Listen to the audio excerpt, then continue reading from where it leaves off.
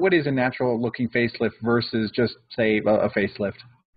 Well, the truth of the matter is everyone has seen someone whose face just looks pulled and unnatural.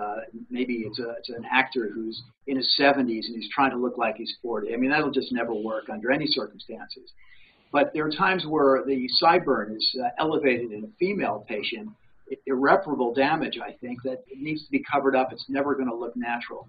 So there are techniques with the design of the incision that just take time and detail work that preserve a woman's sideburn so it's not lifted up above her ear.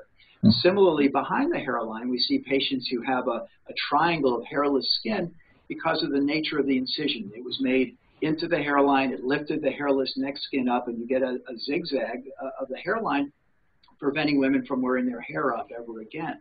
So these things can be avoided. Also, not pulling the skin too tightly, recognizing that we need to also lift the deeper structures, the platysma muscle, something that's called the SMAS or the SMAS in the cheek. I personally also like to lift and resuspend the cheek pad. So we're not depending just on tension in the skin to give a good result. We're using the deeper structures. We also supplement with fat grafts to create a fresher looking skin, add volume where we need it, not necessarily just depending upon pulling the skin itself.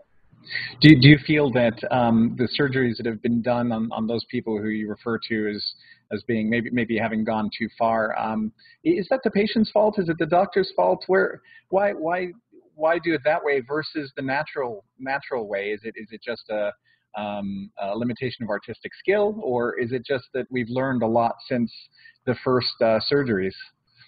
Well, we have, and I think it's a combination of the two.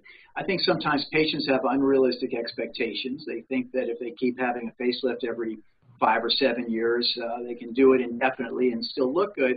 And that may be the case with people like maybe Joan Rivers, where there's a lot of lighting and a lot of makeup. And although she looks strange for somebody her age, it's presentable. I don't know how she would look in person, frankly, but at least on camera, I think she looks pretty decently.